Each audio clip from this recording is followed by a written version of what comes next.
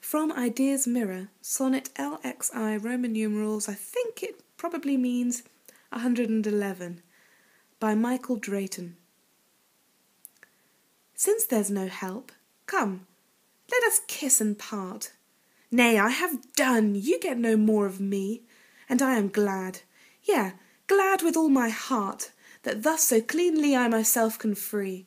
Shake hands forever, cancel all our vows, and when we meet at any time again, be it not seen in either of our brows, that we one jot of former love retain.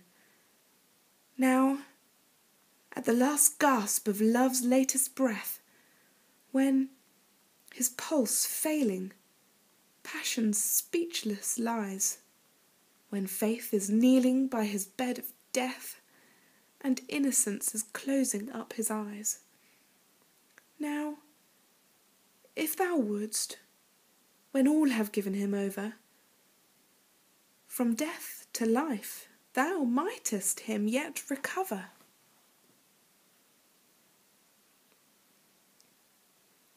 By Michael Drayton. Would you? Would you help him recover? After ending everything, after taking every jot of memory of love from your brow, would you help him recover?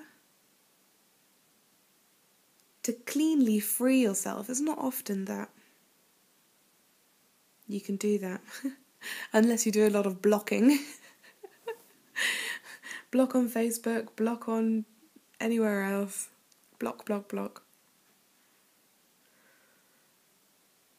Passion speechless lies. Well, the passion of poetry is not speechless. We can all enjoy it. So, thank you. And if you ever want me to read anything, whether it's already written by someone famous or whether it's something that you've written, I'd be happy to read it for you. It's up to you.